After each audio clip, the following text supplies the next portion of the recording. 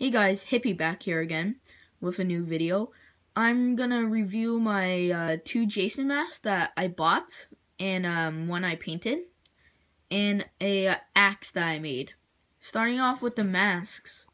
This is a plain Jason mask or hockey mask that I just bought at a convention for 12 bucks. Or on Amazon, it's only $8 on Amazon, and it's Prime too, so you could buy that. Well, this mask is good for painting if you're gonna like make your own Jason mask, and the straps are still like elastic, so I'm gonna change it into leather, or the fake leather. Same with that one right there, and I'm gonna change it to leather, or the fake leather material that you could find. I'm still trying to buy that.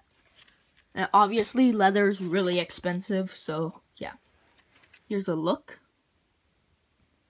Moving on. This is my part 7 Jason right here. He's really dirty. I used 4 paints for this. Brown, white, red, and yellow. And I used Sharpie for the little cracks in his face.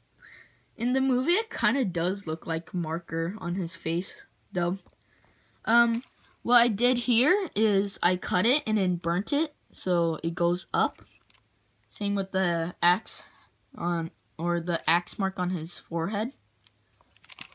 In the movie, he got hit in the face with a boat propeller, if you haven't seen it, and the forehead, and that's why he's missing this part and that part. Oh yeah, and he was underwater for 20 years, so yeah, so that's why he looks so dirty.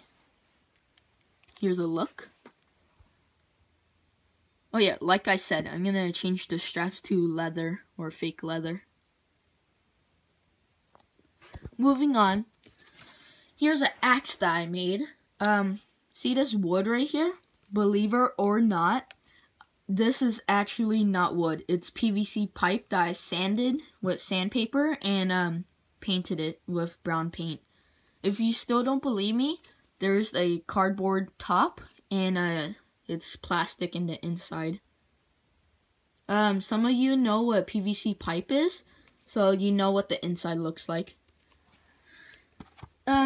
The handle is just leather tape right here that I bought off Target, and the head is cardboard that I painted black. The top is dirty with real dirt, so it looks like it was used many times. So yeah. Here's a look. Oh yeah, the handle I used like foam right here, so it has like this little curve at the bottom like most hatchets do. And yeah. Here is it. And that'll be all for the video today. Well, I'll see you guys in the next video. Bye.